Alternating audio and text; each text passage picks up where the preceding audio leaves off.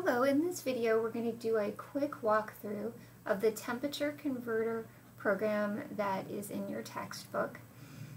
This program asks the user for a Fahrenheit temperature, and it takes that value, computes the equivalent Celsius temperature, and then outputs that value back so that the user can see it. It's a great little program. It gets us acquainted with Visual Studio. Basically typing a program that does a simple computation and outputs a value. So currently we're looking at a program that I have copied from, if you're in my class, from the Blackboard course materials folder. And initially we do actually get an error when I paste in this code to a new project. It's something that is important to understand why we would get an error. If I would try to run this program, let's start without debugging right now, I get this message that there's an error, and it says submain was not found inside of Module 1. And if you look carefully, it is because in the textbook they have renamed the module from the default value of Module 1 to temperature, and that's okay. But if you want to change that to temperature, you also have to go into the project properties and change the startup object, this is on the application tab, to temperature. And I'm going to go back to my code, and that removes that particular error. Then I can run the program, see what that looks like. Enter Fahrenheit temperature. The user can type in 32, for example, and it shows us the equivalent Celsius temperature is 0. So the program works, and that's how, from the user's perspective, it looks. So either, if you get an error such as submain not found, either change the name here to Module 1, no spaces, or change the project properties as we saw. At the top of this program, the single quotes denote comments. Programming comments are for you and I to look at.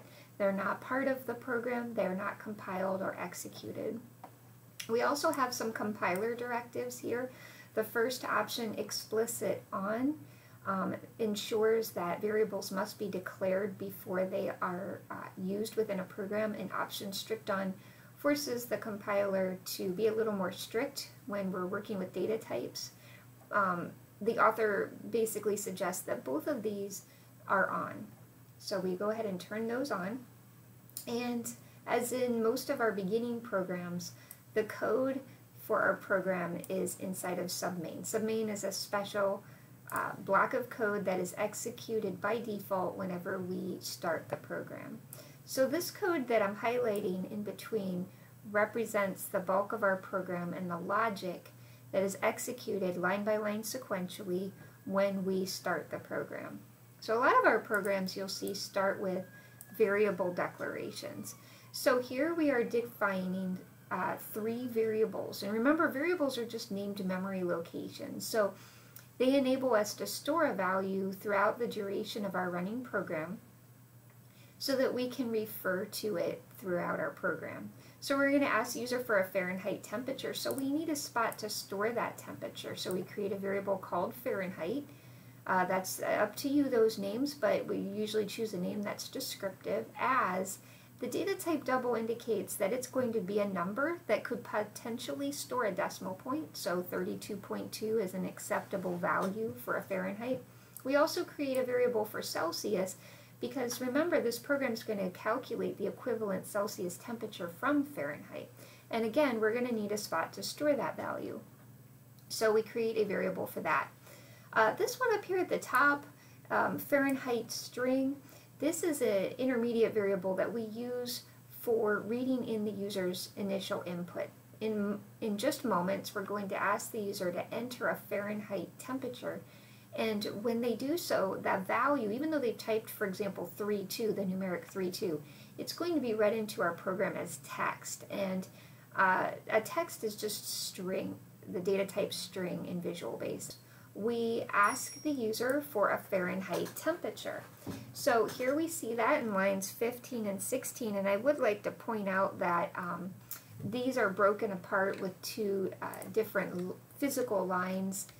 This could really just be one line. The book did it, I think, just because of the desire to, fit on a page, but you could certainly put this just on one line. So here, input box is going to pop up that little box we saw when we ran the program and display the message that you've indicated in between parentheses. Note the message must be in quotes because this expects to receive a string representing the message that the user is going to see. So since we're asking for Fahrenheit temperature, that's what we have between the quotes. And the right-hand side of an assignment statement always executes first. So it's going to do this first, pop up the box, and wait for the user to type in a value. Once the user types in that value, it assigns that value to the variable indicated on the left-hand side of the equal sign. So essentially, line 15 of this program says, set Fahrenheit string equal to the result of input box. In other words, what the user is going to type in. And I had said, initially that input is going to be a text, it's going to be string, but we need to get it as a number so we can do a little bit of arithmetic with it. So the next step is to convert that string to a double. For that, we can use the conversion method toDouble. Convert that to double takes an argument in between parentheses indicating what is it we're trying to convert. Well, we want to convert the variable we just assigned the value to. So this says convert to a double Fahrenheit string, and that result, that value then, assigned to the variable Fahrenheit. So after line 17 is executed, now our Fahrenheit variable is populated with a real value that the user typed in. So our next step will be, okay, we have our Fahrenheit, now let's calculate our Celsius. So we have another assignment statement down here that says set Celsius equal to, and then on the right hand side we see an expression that represents how you calculate Fahrenheit from Celsius. And this was given to us in the program description. It says basically you take Fahrenheit minus 32 times 5/9. And to do so, we notice we're using our asterisk for multiplication and our / for division. So we're applying the operators that we've been introduced to here to do that calculation for Celsius. Finally, after this point, after line 19 completes, Celsius is calculated and has a value. So for example, if the user had typed in 32 for Fahrenheit, Celsius now holds the value of 0 for the equivalent temperature for 32 degrees Fahrenheit. So now all that's left is to output the result to the user. In other words, print the value so the user can see it. So the way we do that is we use console.writeLine. Console.writeLine writes out some text and values to the command prompt screen so the user can see the answer basically. And again, the textbook from which I copied this broke these into two separate physical lines. I tend to like it on one line here, so you could certainly bring this up to the line ahead of it. It's just a little bit easier to read in my opinion, but either way they're functionally the same. So let's take a look. System.console.writeLine, by the way, that can be shortened to just console.writeLine. You'll see that in some of your examples. Takes in between parentheses an argument that represents what it is we want to write out. Well, what we'd like to write out is some text. We'd like to say Fahrenheit temperature : but then after that, we don't want to type in 32 because if the user had typed in 51 for Fahrenheit, we want it to read 51. So we can't write a number here. Instead, we need to reference the variable that's going to hold the number. So here, when we type in Fahrenheit and we reference that variable by name, what happens is it replaces that reference with the actual value of Fahrenheit.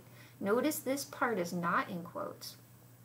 And the ampersand in between here is what's called a concatenation operator. Basically glues these two pieces together. So we have a cohesive output line that says Fahrenheit temperature and then the actual value of that temperature. And we use exactly the same technique down here when we're writing out the Celsius temperature. So once again, if we run this program, and we, you know, write out our 51 degrees Fahrenheit. I now have my user hat on and I'm typing in 51 for the value. It shows me that the equivalent Celsius temperature is 10.55555. Very long on the right hand side of that decimal point, a little on the messy side. So I'm going to show you, I'm going to X out of the running program and show you a technique for rounding out that value. There actually is a method called round in the math class that we can use to round out Celsius to a given number of places after the decimal point. So for example, if I want to round out Celsius to 2 positions after the decimal before I display that value, instead of just Celsius in this highlighted portion, I replaced it with math.round, and then in parentheses here, what is it I'm trying to round, comma, and to how many positions, end parentheses. So this highlighted portion here, I've replaced the word Celsius with this highlighted portion. This will give me the rounded version of Celsius. So if I run it again, move my window over here so you can see it, with 51, we now see a nicely rounded out temperature, 10.56.